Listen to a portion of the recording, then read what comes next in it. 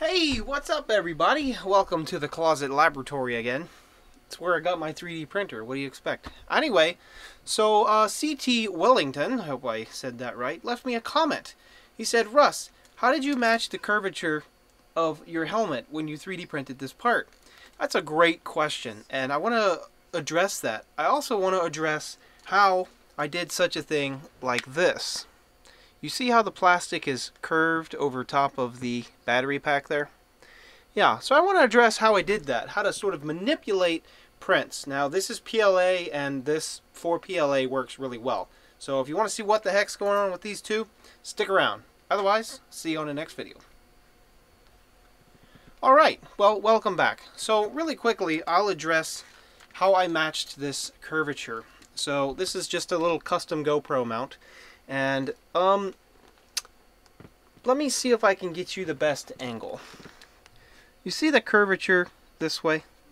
This has a really nice weird curve. It's really sharp here and a nice sweep towards the top. And then here's the bottom. And it actually has its own curvature to it. It is not a straight. It's actually a little bit of an over curve. And then the tip here, kind of pointy. So it's a really weird one. Now, how did I actually match that curve? That's a good one. So in Fusion 360, there is a thing called sculpt, and you can really manipulate the surface of something. And that's how I created this geometry. But to get it right, I literally just held it up and looked at the screen and tried to match that curvature with what was on the screen. So that's hard to do because you gotta have to scale everything. So if you get everything scaled right, you can hold an object up there and look down it and try to get that curvature. And I did the same thing with this way, but that was a little more challenging. I just, measured the best I could and then eyeballed it like this. Now, if you're making something, let's say, with this geometry, or some other very odd geometry, such as this back here, this battery pack, yeah, you should be able to see that. You see that weird, it's black, it's kind of hard to see, but there's a very strange curvature to the body of this battery backup. And what I did is I just scaled on my screen, right? Scaled it to the right size by zooming in and out until I got it to the right scale. Then I took the battery pack and I just held it right up against there and just followed those, adjusted the curves until I matched something that was relatively close. And then the only other thing you can do is just 3D print it and see if it fits. Now on the front here, it was really, really close, but not quite close enough. And the plastic, I used this, what is this, VHB 3M tape. Really nice adhesive. This is what GoPro comes with their original equipment. And so it didn't stick very well to this 3D print because it has this texture to it, right? You see that texture? And it doesn't really stick well. So what I ended up doing, which is also what I did here, I'm going to actually show you exactly what I did. Alright, so I have here a pen torch and a little arc lighter. Pretty fun, aren't they? So what I did is use this little mini torch, little pen torch. Alright, get it set right. Now you can use a heat gun, you could even use a hair dryer. However, I like using the torch because I can get it really hot really fast without melting the whole part. So if I took a heat gun to this and tried to get this really hot, it would not work very well. Because what would happen is the whole part would melt and you couldn't just form the part you want. So let's get a good close look at the edge of this. See that? Alright, it's not very smooth. It's got all those ridges on it. So what you want to do if you use a pen torch like this is you want to go real fast and you do not want to sit in one spot. Let's just see if I can get this on camera while I do it.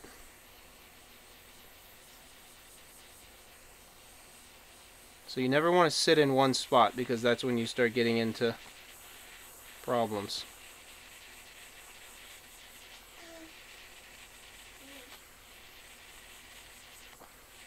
Alright, so at some point you're going to be able to sort of... Alright. So you got to be careful because this piece is very thin and you can see how soft it is. See how soft it is?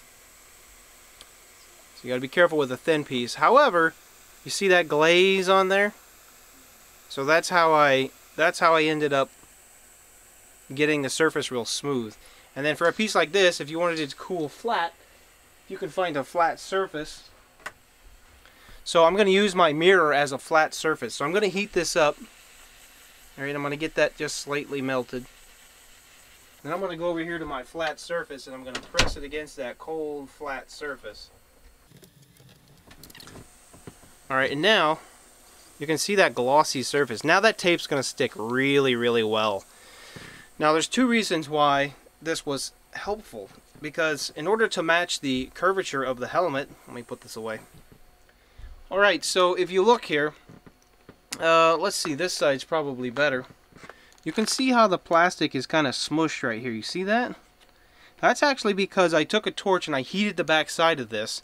I pressed it against the helmet and then I held everything where it felt really nice, and so it formed really, really tightly to the surface of the helmet. And it was smooth because the helmet was smooth. So that's how I matched this perfectly. But like I said, holding it up and looking at it is how I tried to get it the first jobby. So let's talk about this back here. So Carlos Arthur left me a nice comment and he said, Russ, don't put such heavy things on your helmet. So thank you. I did end up and was planning on getting something a little smaller. So this in total weight only adds about 5 to 6% in total weight with the GoPro, the microphone, and the battery backup. So in total weight I've only added about 5%. The helmet is kind of heavy already.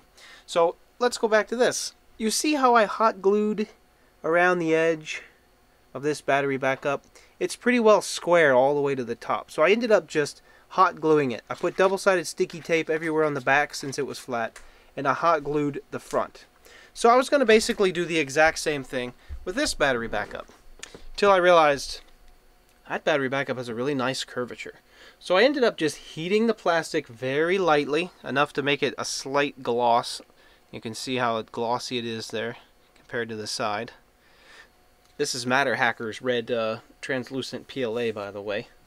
And so I just heated it and slightly molded it over the edge, and then when it cooled, it's in there.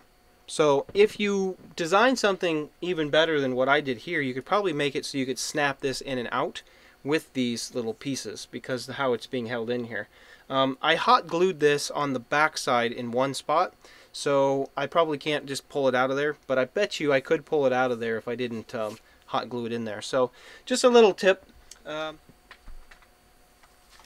Alright, so real quickly, I've got this old part. This is actually an LCD mount. So 3D printed, and this actually goes on the front of the RAW stock here when I switch it over to the Duet. In the meantime, I've got this little piece, so I'm just going to demo this folding over of the edge.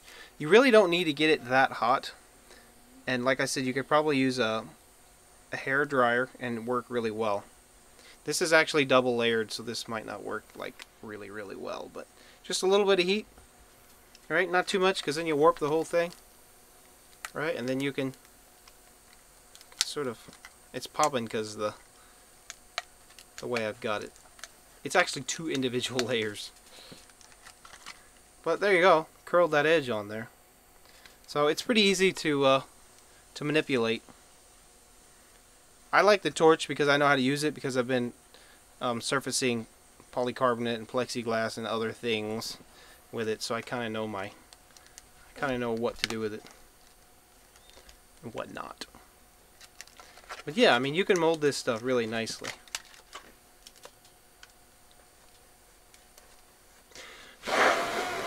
If you get your hands wet, cold water first, it won't hurt you very much. So yeah, that's basically what I did on the helmet. I just curled it over. But you can just, you know, polish this stuff and do all sorts of things with it if you're careful. I should probably put this torch away. Yep. And really quickly, I'll show you what I got here. So I got the GoPro mount, I got the microphone, and then I've got a wireless Bluetooth. Okay, and it is, well, I don't know where it is, but the other half of this gets connected to, I can connect it to my phone, or I can also connect it to my wife's helmet, which will have just a microphone and a Bluetooth module on it. So that's what this little addition is on here. It just sort of hangs on there. If you want to see how this comes off, I can show you. The way I've designed it, is this is a regular GoPro clip-on. However, for the bottom, so unplug the headset and unplug this, and this just slides off. Okay, so I've got a regular GoPro mount here, and I've got an actual clip-on one here. So I could mount a camera here if I wish to without the battery pack, but I just 3D printed that to fit in here and then slide into the right spot. And then this basically just holds it from falling out.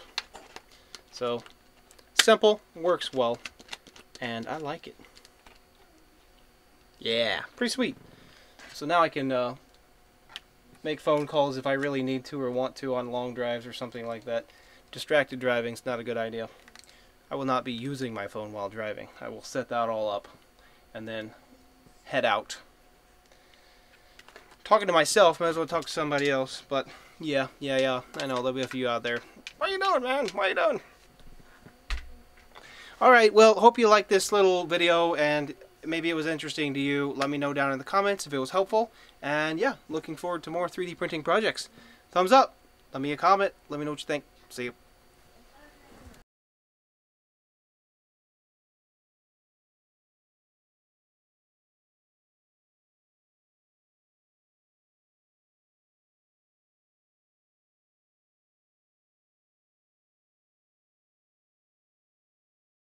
Can you hear it? Me still fine?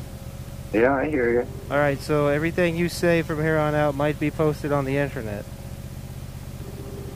I am currently... I'll put it on mute. What'd you say? I'll put it on mute. Okay, good. I'm currently... I've got my Bluetooth modules connected to my helmet, connected to the GoPro, so I can hear myself talk and I can hear you talk, all recorded on the GoPro footage that's on the front of my helmet. Lovely.